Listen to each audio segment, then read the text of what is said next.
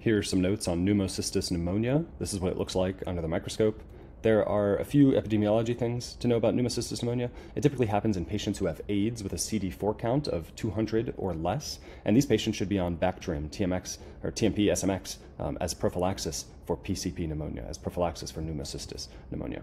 It also happens in patients who are otherwise immunosuppressed, such as after a kidney transplant or people who are on immunosuppressive medications like chronic glucocorticoids. The signs and symptoms of PCP pneumonia can vary from indolent to acute respiratory failure. It's typically indolent in AIDS, and it could be more severe otherwise. These patients can have dyspnea, hypoxia, dry cough, fever. They'll have high lactate dehydrogenase levels on their blood work, and they can have diffuse bilateral reticulonodular infiltrates on imaging, for instance, if you do a chest x-ray.